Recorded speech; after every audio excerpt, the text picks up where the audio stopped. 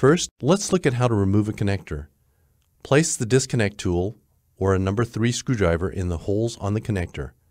Pull the connector out in a straight motion from the plug. If you have any unused connectors, use one of the watertight caps.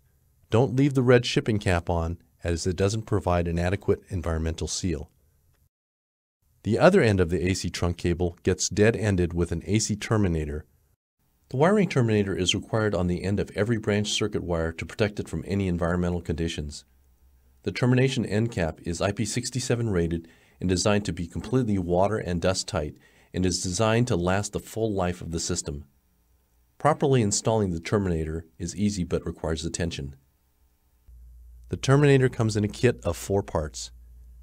First, you strip the outer sheath of the AC cable back, about 1.5 inches to 2 inches, to expose the conductors. Then you put on the cable gland. Next, you add the sealing gasket. This is what provides the waterproof seal. That slips over the outer cable jacket. Now you take the wire organizer. This fits with the gasket.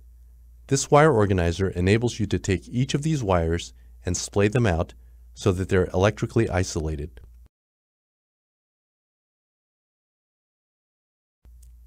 Bend them all down and using a diagonal cutter, cut off the excess wire.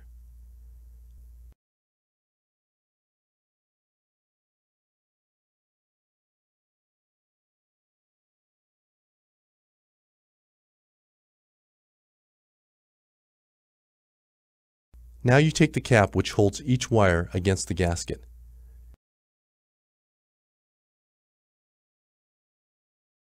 Using the disconnect tool or a number 2 screwdriver, rotate the gland with your hand or a wrench until the gland shelf meets the cap, so that it's completely water sealed.